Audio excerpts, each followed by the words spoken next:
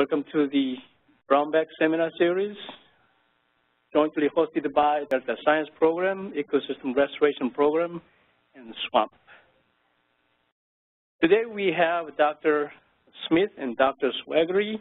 They're going to present the Delta, California's Delta and the back in history about 150, 160 years, which is a product of the Delta Narratives project, which is supported by Delta Protection Commission, which designed to do all these different things.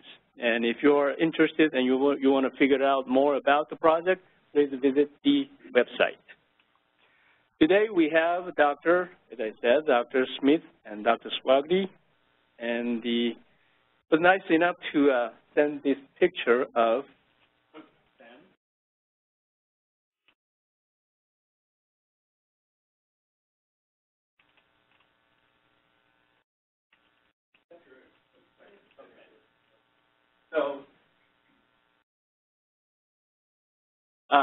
without saying much, both of them are from the University of the Pacific, and they are both historian and reside in the Department of History. Dr. Smith is from California, graduated from the UC Berkeley and got a PhD in Harvard University. Has been a faculty member for about 10 years and at the University of Chicago, and moved back to California and been there since. Dr. Swagerty is from New Mexico, New Mexico connection there. Graduate of Colorado College and the UC Santa Barbara, where he got the PhD, and been at the University of the Pacific since 2001, if I'm getting every information correctly. So without any further ado, I'm going to turn the podium over to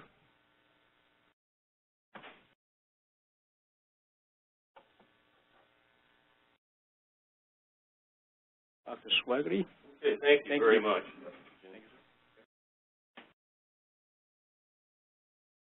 Well, a privilege to be with you today. I understand there are a number of scientists in the audience and others who are probably far more knowledgeable than we are about many aspects of the Delta, but Reuben and I have had an adventure of learning, if you will, since we were commissioned to do the trade, transportation, and communication sections of the Delta Narratives Project. So today we're going to share with you some of our conclusions, some of our evidence leading to those conclusions, but it's going to have to be pretty fast, and some of you may be disappointed in the level of depth, but in an hour this is what we can do. I will start, and then Reuben will take over about halfway through. Our themes are these. We're looking at defining the Delta first, very briefly, population before and after the gold rush. The Delta is an obstacle between coast and interior, a major theme. Emergence of Sacramento and Stockton as supply points for the mines and the link with the Bay Area. And then Stockton and Sacramento as manufacturing towns. We're going to focus more on Stockton than Sacramento there. The Delta is a transportation corridor. This is where Reuben takes over. The Delta is catalyst for mechanical and technological innovation, producer of ag products, and finally destination for recreation and tourism. That's a lot to do in a short brown bag session, but we'll at least introduce you to some of our themes and be happy to talk with you after about these in more depth. If you have time, we do. Defining the Delta. This is the official Delta Protection Commission map that we started with as our organic geographic starting point, and Reuben and I ventured a bit afar from it, especially to the east, to include Lodi, Lockford, et cetera, due to the road systems, the transportation corridors, but pretty much we agreed with the western boundaries, southern boundaries, et cetera. This is the official proposed National Heritage Area that Senator Feinstein has introduced into the Senate, and the status of which is really unknown at this point. It hasn't gone through committee yet. It'll be the third time it's been introduced. That would be through the National Park Service as California's first National Heritage Area. Of course, we need to mention the native tribes of the Delta. That is always important, and give them credit for successfully adapting to the Delta's ecosystems. Their numbers weren't huge, but they certainly were present well into the gold rush period, and unfortunately for them and for California generally, they pretty much were wiped out in the Delta region and forced to amalgamate with other groups or suffer near enslavement or servitude during the 1850s. But these are the tribes that we're interested in. I teach Native American history and history of California, so I could get into a lot more depth on this, but we'll need to move on. This is a really interesting painting that Robert Benedetti introduced us to as part of the Delta Protection Commission project. Laura Cunningham has done this conjectural sketch, and it's based in part upon the actual sketch in 1850 of Hawk Farm, the native village near Hawk Farm, owned by John Sutter. You can see the conical above-ground housing that's actually semi-underground as well. And then the infamous Thule reed boat, the Delta being defined as a dominant vegetative cover type being the Thule. Delta is an obstacle. The map on the right isn't real clear, but it's from an 1846 map that shows just a few little places in California. Not much population, but more than in the south. The Spaniards were interested in reconnoitering and perhaps even building a mission in the Delta country, but it didn't happen. And the reason it didn't happen, it was just too wet. It was always deemed an obstacle, both for boats and for horses. And who wanted to walk overland into the interior of California, as dangerous as it was, or at least as dangerous as it was perceived to be by the Spaniards? And so they gave up on building in the Delta, and their last mission, as you know, was in Sonoma. That was to be originally a mission in the Delta. And by 1823, in the Mexican period, it was completed far to the north in Sonoma. There wasn't much population left by the 1830s anyway. By the time the Spaniards had built their last mission, disease had already run its toll through much of California. From the estimated 310,000 at contact in 1769, by the 1830s, as wave after wave of European crowd diseases, especially smallpox, mumps, measles, in addition malaria in 1833, 50% mortality rate is what Sherburne Cook predicted in his calculations, and that has stood since 1976 as pretty much the figure that most demographers work with. By 1855, well, by the time of the gold rush, only 100,000. By 1855, 50,000, and by 1880, which isn't on there, 20,000 in all of California. What about non-native people? Well, as you know, the world rushed in. 1849, 100,000 folks alone come into California, most of them male. The sex ratio very imbalanced, 10-to-1, men to women. 1850, 150,000, still imbalanced, 6-to-1, men to women. And 1852, I say 6-to-1, that should be for the 1852 census, the state census, where we have a little over 250,000 people. Then by 1860, 380, 1870, 560,000, and by 1880, near 865. Okay, so California really came into statehood as unique in American history in terms of a population explosion. The Delta has not been studied academically as much as it should have been, but we do give credit, all of us who worked on this project, to John Thompson, who wrote a dissertation at Stanford in 1957. It hasn't been published. It's used over and over again. The maps are rather crude. It was typed physically on a manual or a typewriter, so it's never been digitized as far as I know. But we did use it, and we have some of the maps from that, especially some of his data is also very good, especially on reclamation and crops. An important consideration here is the settlement of the Delta in the context of how people acquired land. And we could go into this in great depth. This could be a seminar in itself, but let me just mention a few ways that it happened. First of all, one could get a Mexican land grant, and quite a few people did. You could purchase from the Californios themselves, that is the Mexican Californios who had been here for, in many cases, 3 or 4 generations. They had the land grants. They were willing, in many cases, to break them up and sell off parcels of them. And that's another method. You could squat or preempt on these lands, and a lot of people did that. We call them rimlanders and back trailers into the Delta, 2 different kinds that have been studied as people who were gold rush bound, Sierra bound, and then came back toward San Francisco, settling in the Delta on the way back to the coast.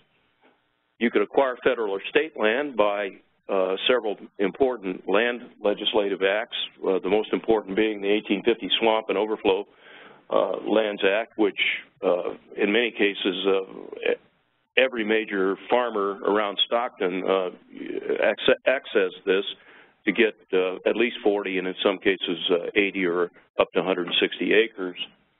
The 1858 California Lands Act extended the Swamplands Act for, over state lands, and that helped too. Very easy to acquire at very little money. And then the Homestead Act of 1862, that's the best known of these 3. These are just some of the land grants that are on the periphery or within the Delta, acquired by 1850. The well-known lands of John Sutter and Charles Weber, as well as John Marsh down by Mount Diablo, and the lesser-known Robert Semple and William Wolfschool lands, and then the one to the south as well, the Higuera and Feliz lands. This is the total acreage claimed under the Swamplands Act as of 1906, and you can see California down there at over 2 million acres, far from the original intent to mainly make this act apply to the wetlands of the east, but it was extended in 1850 from the 1849 Arkansas Act to include all states. So California came in with a little over 2 million acres, much of it on the Delta.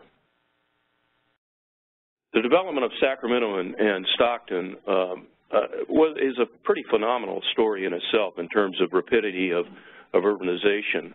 Not without many problems, the largest of which was flooding, of course.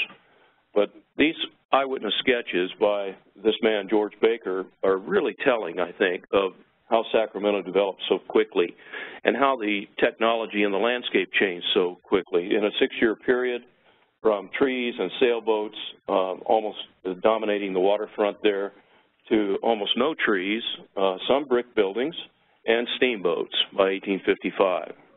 After many floods, this is the depiction of the Great Inundation of 1850, and the worst flood would come in 1862, the worst flood in the state's history. In fact, the capital had to be moved to San Francisco because of the flood, and then back here.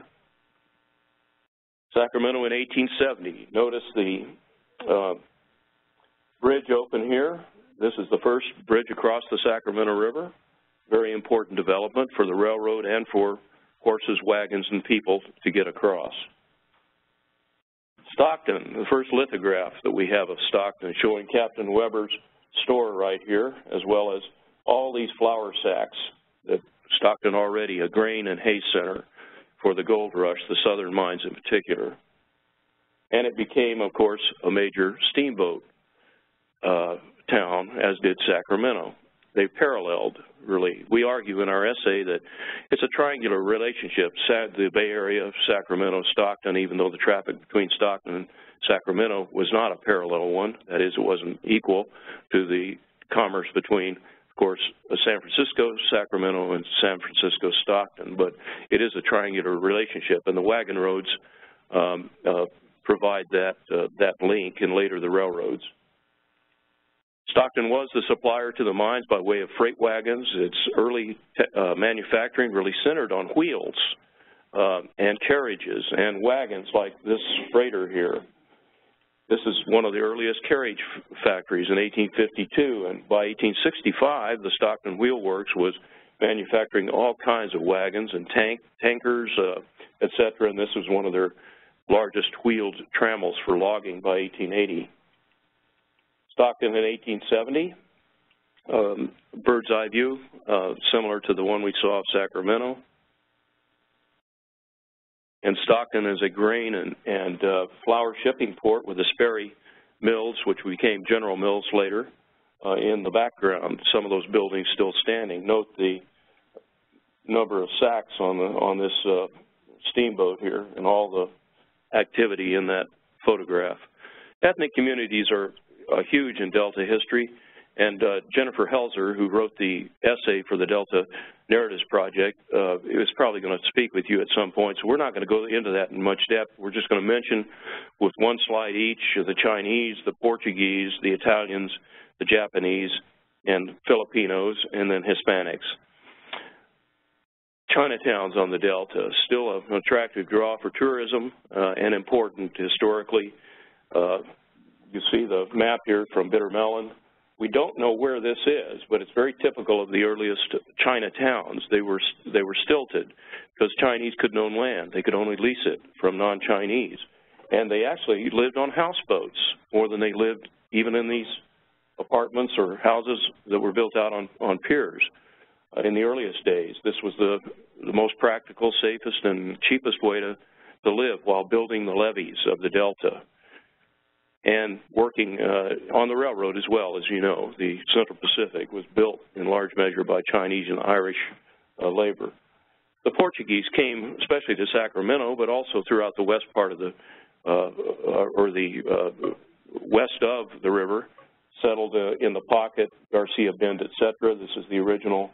Manuel de Rosa Gracia was his original name, changed it to Garcia, and married Lenora Silveira, and there they are in 1879. And the interesting thing to us about this is the ribbon or long lot pattern that developed in the Pocket, giving all of the Portuguese who settled in this area near equal access to the river. And you still see some of that, although it's been gridded in a different way in modern times. But in 1946, this was the Luis or Lewis Ranch right here that still reflected this pattern here and this pattern here. The Italians settled, Martinez was a large settlement of Italians as well, Collinsville. Dr. Benedetti insisted that we include his people, the Italian Americans, in this project, and so we did, finding lots of fishermen in particular in the Collinsville area. And this is the home that both Joe and Dominic DiMaggio grew up in. This is one of the hallmarks of Martinez. Japanese, no specific place or time here, but they became important truck farmers and were very early on important in the asparagus industry, especially, but any of the green crops that we think of on the Delta, the Japanese became involved, and some of them became major owners. We think of George Shima and the Potato King of the Stockton area, but there were many, many others. And Filipinos, even though they mainly lived in Stockton, they worked the Delta by day, and they became the great grass cutters with these very specialized knives that we found at the Rio Vista Museum. And then finally, Mexican labor. Sure, there were many Mexicanos, Californios who stayed on the Delta or its periphery after American takeover and statehood in 1850, but most blended into the ranches, the Anglo-controlled by and large land system after that. And it really wasn't until after World War I that we see a large influx of Mexican immigrants coming in to participate as migrant workers in the first of several bracero programs. We think of the more famous bracero program of 1942 to 64, but there was one before that from 24 to 30, whereby 58,000 Mexicans on average per year were brought in. And it's estimated 4.5 million actually participated in the more well-known bracero program of World War II and beyond. And now Reuben will take over. Thank you, Bill. The important point that we want to keep in mind here is that there was a very close interrelationship of the development of technology and the development of the kinds of crops that were grown on the Delta. And we want to focus at the moment on changes in transportation technology. That is to say, I'm not going to say anything about the age of sail, we don't have the time, but the age of steam, and then particularly the importance of the internal combustion engine. But by that I mean the gasoline and later the diesel engine in revolutionizing transportation. The first thing we always think about is the iconic steamboat. And these are examples of side-wheeler steamboats, the kind that we kind of think about not only for our Delta here, but particularly the Mississippi River and so on. And one important steam, what am I trying to say? Anyway, a famous kind of development here was that in 1861, the side-wheel steamer set a record from Sacramento to San Francisco in 5 hours, 19 minutes, a record that still stands. And over here, this is part of the California Steam Navigation Company, which didn't quite have a monopoly on steamboating the Delta, but certainly had a very strong and principled presence. But side-wheel steamboats tend to take a little more draft. And so eventually toward the 19th century and certainly into the 20th century, stern-wheelers became the most important steamboats on the Sacramento River and the Delta in general.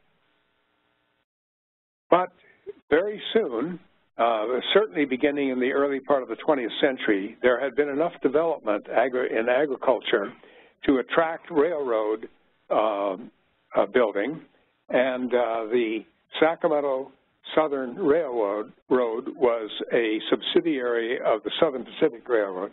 And as you see, it built starting in 1906 from Sacramento down to Freeport and eventually through Walnut Grove to Ileton. The dream of every railroad economist is that the railroad will be used year-round. And so here, with the Southern Pacific, actually the Sacramento Southern, is very proud to point out that from Walnut Grove, you can ship celery from November to February, asparagus from February to May, fruit from May through September, and seeds from September through November, with a picture of the steam railroad, steam engine hauling asparagus cars. But on the west side of the Delta, the Sacramento Northern Railway, an electric railway, which eventually ran from Oakland through Sacramento to Chico, 183 miles of electrified railway, built down the west side of the Delta. And here you see a map in which the, let's see if I can operate this. Here is the main line of the Sacramento Northern Electric Way coming from Oakland through up to Sacramento and on to Chico. But they built this branch line down the west side, or the Holland branch of the Delta, and down to, get rid of this here, down to an ending which was called Oxford. They never built to Rio Vista, which was their aim, but they did build, whoops,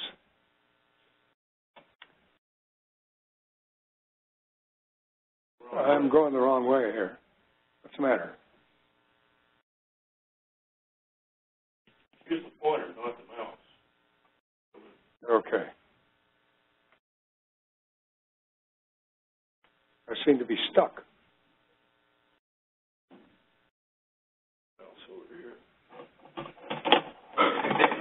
Just forget this mouse. It's going to just cause, there we go. Okay, let me go back.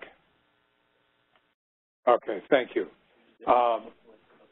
And notice that there's a little branch out to, I was block on, below Freeport.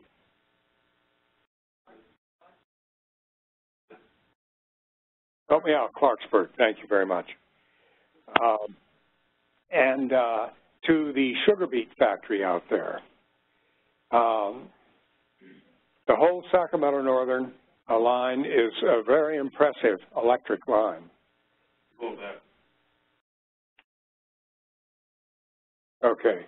The Western Pacific Railroad is the last railroad of the transcontinental railroads to be built. Its line, which now is part of the Union Pacific line, runs along just east of Interstate 5 between Stockton and Sacramento, built to Salt Lake City and eventually eastward, but it had junctions into the Delta along to terminus along the Highway 12 from just around Thornton. Here is an example of one of the passenger trains, electric passenger trains, going over the Tower Bridge. The three lines you see over there on the right are the Western Pacific, the Southern Pacific, and the Central California traction between Stockton and Sacramento. The rail lines left over of the California traction still are accessible between Elk Grove and Sacramento, and there are sometimes suggestions of the ability to maybe use them in the future.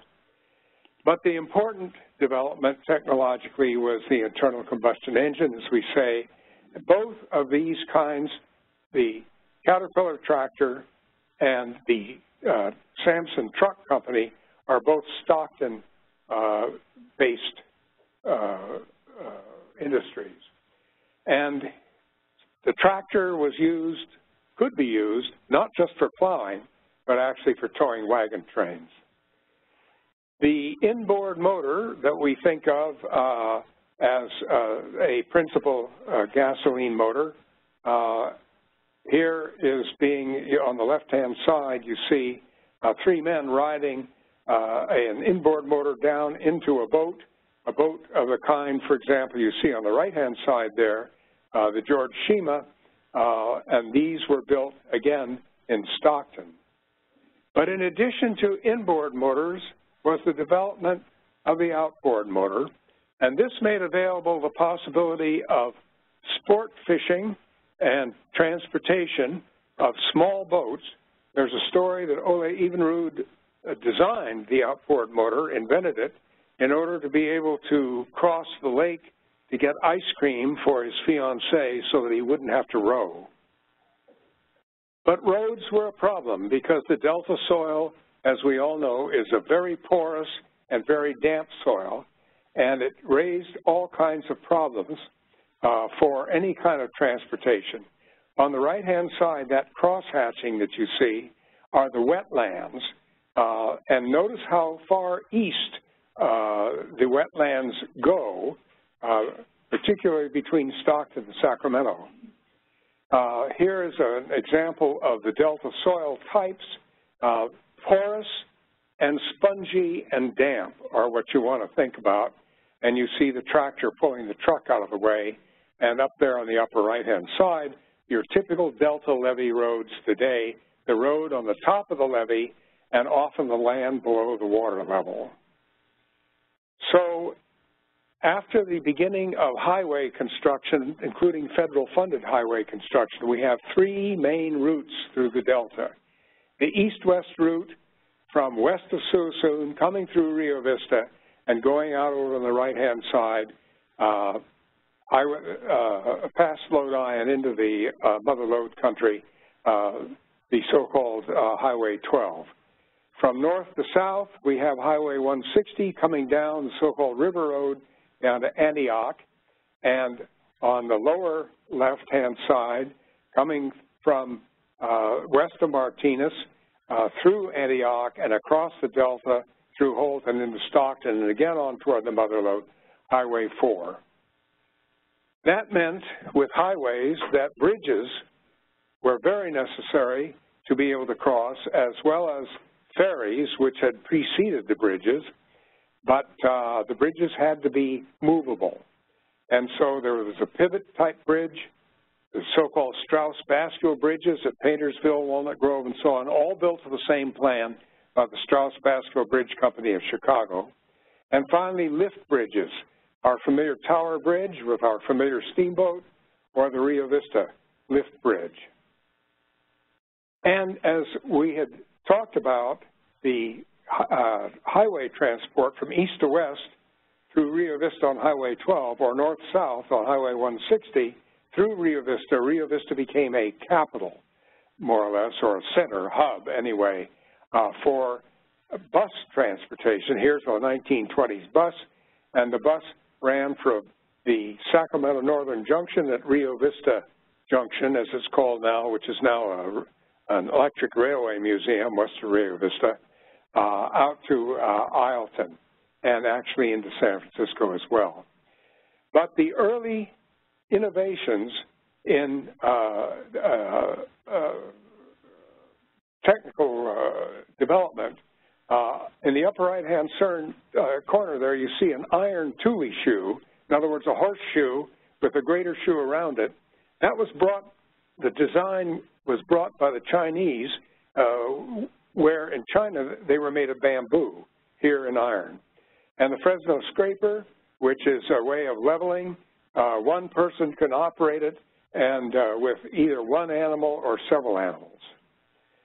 And thinking of hand labor and horse teams, Holt was interested in this because 4 women are operating that harvester. But the important point was the application of steam, as we had said before, for steamboats, now to land transportation. Notice the width of the wheels on the steam tractor to the left, but on the steam tractor to the right, you have 3 wheels on each side, each 6 feet wide, in order that they not sink into the soil. And here are 4 steam tractors hauling actually a dredge across the land to get from one waterway to another. And of course, steam was applied to the pumps to be able to move the water around. Now, the Delta soil, as you know from the previous lecture by Phil Garone, being porous and being built by hand labor, was not a very practical levee at all because it was too porous, the water went in and out. So the attempt was to be able to move more dirt faster than could be done by hand, but also to be able to use the bottom soil from the channel, which was much thicker and could be compacted more easily. So steam shovels were tried, but as you see, that boom, both booms, are really rather short, and there isn't much of a reach. And so the clamshell steam dredge was developed. You see the clamshell over there on the left-hand side, which could hold up to 6 yards at one bite from the bottom land, which was very solid and much thicker than peatland. And you also see the very long boom, which a steam shovel couldn't have, in order to be able to reach not only the top of the levee, but across the levee. When electricity came to the Delta, of course, it was much easier to operate electric pumps than it was steam pumps. And so electricity made a big difference in pumping, not just in lighting houses. And finally, the Holt brothers developed the Caterpillar tractor in Stockton. These are early Caterpillars. There's a story told that Holt was showing off one of these new inventions to somebody and asked, "What do you think about it?" And this person said, "Well, it looks like a caterpillar to me." And Holt said, "That's it. That's what we'll call it." And here are more recent equipment. Not only the kind of track-laying tractor on the left, this happens to be a Cletrac, but on the right, another person, particularly in the Stockton area, who's often not remembered because the Holt brothers are so famous, was Robert Letourneau. And Letourneau developed very large land-moving and leveling equipment, first towed behind a Caterpillar tractor, but then with its own power, as the picture you see on the right-hand side, beginning in the 1930s and 40s, in this huge land movement equipment, which we now know all over the world. One of their developments was what was called a turnipole. These are used in highway and other construction. But another very important innovation was the development of the refrigerated rail car, We haven't got time to talk about icing and what happened, but here you see basically starting in after 1906, produce could be shipped in iced refrigerator cars, and in the later 1930s, mechanical refrigerator cars, and that meant then that instead of moving produce in horses and wagons and later on in small trucks to Delta water landings, they would be moved to these railroad terminals and loaded in refrigerated trucks. So trucks then became important, not only the early flatbed trucks, but eventually the big refrigerator trucks. And that would mean then that there would be a change in what happened in Delta preservation. But here, very briefly, we go from the early crops of hay and grain, that is to say animals and human food, to field crops. And particularly by the late 19th and early 20th century, the crosshatches or the darkness you see in this map show where these crops were grown. Sugar beets became very important as candy, and particularly chocolate candy production, outstripped for sugar the supply from cane sugar. And so sugar beets were introduced, and sugar beet harvesting machinery had to be developed. Potatoes became an important crop. That particular landing happens to be a Chinese landing. Asparagus was grown, and you see all over the Delta, and you also see why asparagus spears are more or less the same length, because their bottoms get cut off by a knife. Other important field crops, though, could include celery, and in this case, about carrots, we forget sometimes that the Delta was an important nursery area. This is Mr. and Mrs. Bogle harvesting carrot seeds. The truck crops and orchards, particularly pear orchards, then became important, again, latter part of the 19th and in the earlier 20th century, and canning developed. Canning was a way of preserving. It developed through the 19th century from very dangerous, poisonous canning in the earlier part of the 19th century to dependable canning. Also, can lids became the width of the cylinder of the can rather than having only a very small opening with a stopper. So instead of having mushy foods put in the earlier cans, whole chunks, such as pear chunks or meat chunks, could go into the canning. On the west side of the Delta, this Dutch theme was developed very strongly, and you can see the wooden shoes and the Dutch windmills and that sort of thing from the so-called Holland tract or the New Netherlands. Canneries, as I said, began growing, and one of the things we sometimes forget about was the importance of salmon canning, not just fruits and vegetables. Here is a salmon cannery.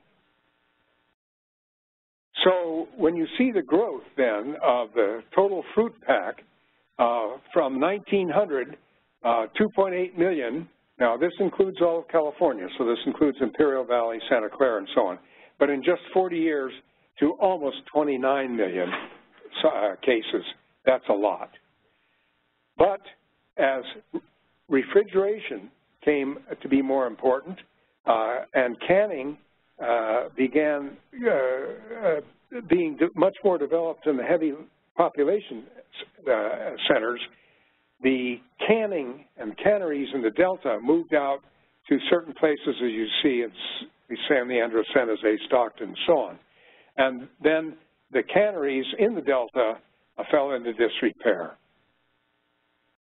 The other area that is very important to remember is particularly with the advent of the outboard motor, but in general, the Delta became a center of recreation and tourism with its many marinas and also its many restaurants. A number of you are familiar with, for example, Justy's or the Point in Rio Vista. And so, again, with more crops changing in different ways, we have the development, for example, the Bogles went from carrots to wines.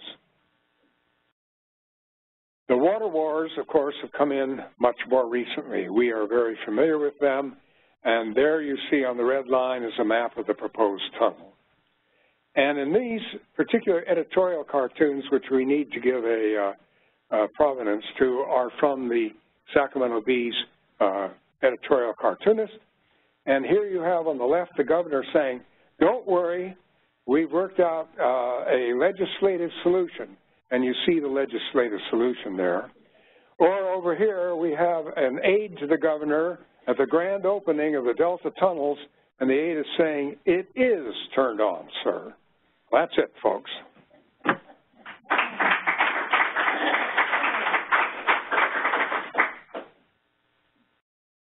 We'd be happy to take questions, comments, whatever. I'm sorry it's a little bit late, but we hope we have questions. Maybe microphone.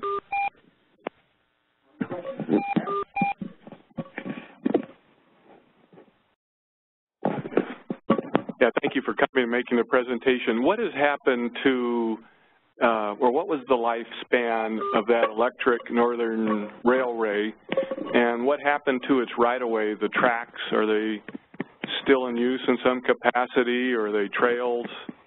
Okay, the question was, what happened to the Sacramento Northern Railway?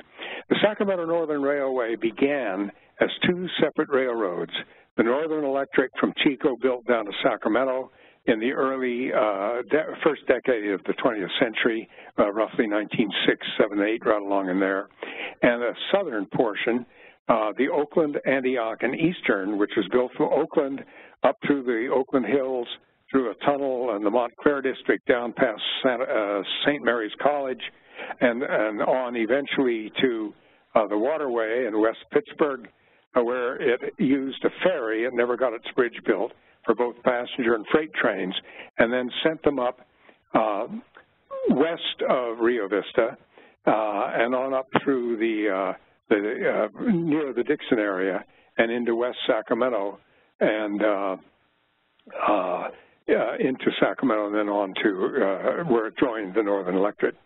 The right-of-ways of that are essentially all gone. In the East Bay, parts of BART, particularly the Pittsburgh, Concord area, used that right-of-way, and so that was still preserved. The tracks are still in existence on the north side of the Littoral, the river area, going up through Rio Vista Junction and on up north to the Jepson Prairie, which is a very interesting place, one of the few places in California, particularly in the Delta area or the Valley area, that was never plowed.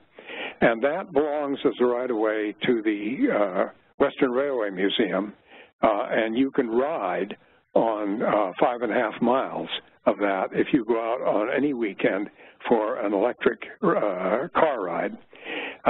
Then I understand a little bit of some of the right-of-way has been used in Sacramento here for public transportation, but all the rest of the way north is essentially gone. Thank you. One thing Reuben didn't mention is he's a motorman out at the Western Railway Museum, so you may get him driving that electric every other Sunday. Any other questions? Yes, ma'am. Did you find did you find a lot of information?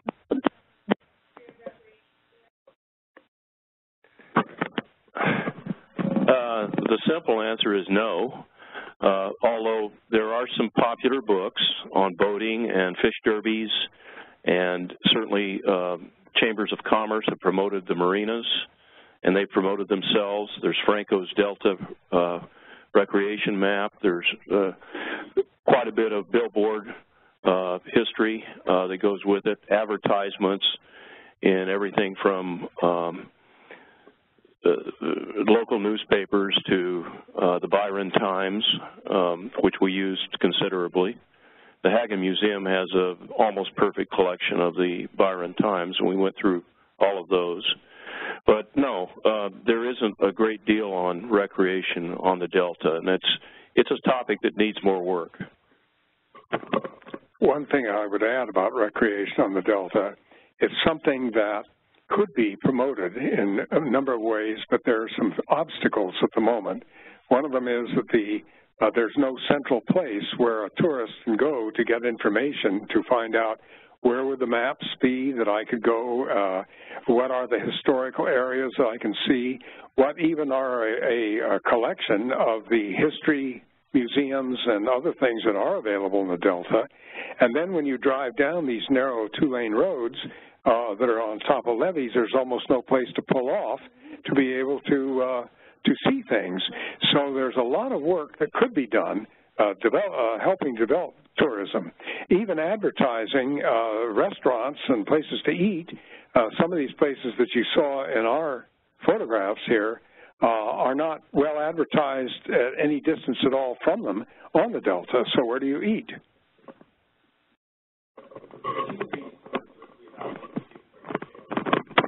When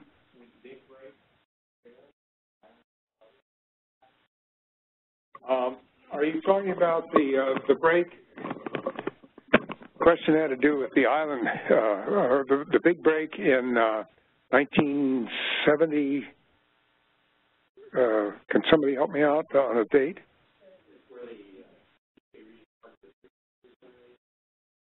East Bay Regional Park. I'm not sure about. I was thinking one farther out. You're thinking of Frank's Track. Yes, I guess. And the decision made not to leave it as waterway. I can't help you on some of those levee breaks. I would have hoped that Phil Garone. Phil Garone would have said something about that. Maybe he did in his essay. Well, it's possible. You can go online and look at the Garone essay on reclamation. We're still learning about the Delta. I'm just kind of curious if you know the context of the agricultural systems and the crops being grown there to the surrounding areas and what was happening in Sacramento Valley or San Joaquin Valley, and was the Delta special and significant, or was it just part of a greater system of agriculture throughout the valley? That's a really interesting question, and I'll try to answer it. And I don't mean to sound negative here, because there's a lot of good work that's been done on the Delta. But it's surprising that UC Davis, for example, has not produced PhDs in ag history that would have produced the books that we need that answer that very question. So from our research, we found that, yes, the Delta was promoted as specialty crops, and especially specialty truck crops. But the big difference was the promotion of the Delta as being far more productive per acre by the bushel for each of these crops. For example, potatoes grown around Stockton, at least to the east, almost 20 bushels less per acre than on the Delta. And so that was how the Delta came to be perceived as land more valuable, land more productive, and land consistently watered in drought or wet years. You always had the water. You didn't have to worry about that. And, of course, too much water sometimes. Famous 1957, the 1957 thesis by Thompson. Do you know anything about the history of how he came to write that and how he picked that as a dissertation topic? I do not. I know it's in geography, and Stanford at the time had a very good geography department. And so he went on to have an academic career, and he participated with Edward Dutra of the famous Rio Vista Dutra family in writing the Thule Breakers, which Holt Atherton Special Collections at the University of the Pacific published as a book in the 1980s. Yeah. And he published a number of articles, including a couple in ag history and California history, but never turned this into a book, a monograph. It's still doable. His data is very good. He has, in his appendix, the maps are not very clear, and you saw some of them on our slideshow. But, for example, he has all these different crops at 1924, then again another map at 1938, again most of them in 1945, and a few of them in 1952. including tomatoes, and we didn't even talk about tomatoes. But so if you really are interested in specific crops, he's got tables, charts, maps, and discussion. And it's very specific as to where these crops were introduced and grown. He did very good work here in the archives in Sacramento, the land records, etc. He really, it's really a powerful piece of work, and I would really like to see it published. One other specialty crop that has interested me, and we unfortunately had to leave out the information in the slides, has to do with white asparagus. White asparagus, as you know, is grown by piling up the dirt in order that the light does not get to it. It requires an enormous amount of handwork. It has to be harvested in a special way, and we have a picture of an asparagus cannery in Isleton specializing in that. But white asparagus became a delicacy in this country, but also it had been for quite a long time a delicacy in Germany and other parts of Europe. And so I have said on one or two occasions that I remember as a child growing up and eating white asparagus for salad, but nobody else seems to know, if they're younger, anything about white asparagus, and I don't even know if you can still get it. In a can only. Yeah. Well, we canned them. Used to. Yeah. Oh, question about the crops. Hasn't that now, like with by the sugar mill and Bogle and all that land, that's all basically vineyard, is it not? I mean, instead of the truck crops and the rest of it we had, vegetables, it's now all vineyards. Exactly. I wouldn't, pears are still important too, Bartlett's especially.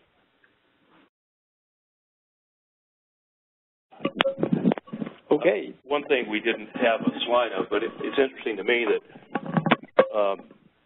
Thompson in his dissertation estimates that by 1930, 441,000 acres were under cultivation in the Delta, and today the state of California estimates 500,000.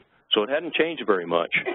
It's about that 500,000 is really the figure. If we start flooding islands or creating flooded tracts within these island districts, as is proposed by the Metropolitan Water District, it was in the Los Angeles, it was in the paper this morning, 4 different islands, Holland, Webb, Bolden, and what's the other one? Bacon Island, yeah. Then we're going to see a reduction, of course, in that figure of 500,000, and be interesting. Okay, thank you so much for coming.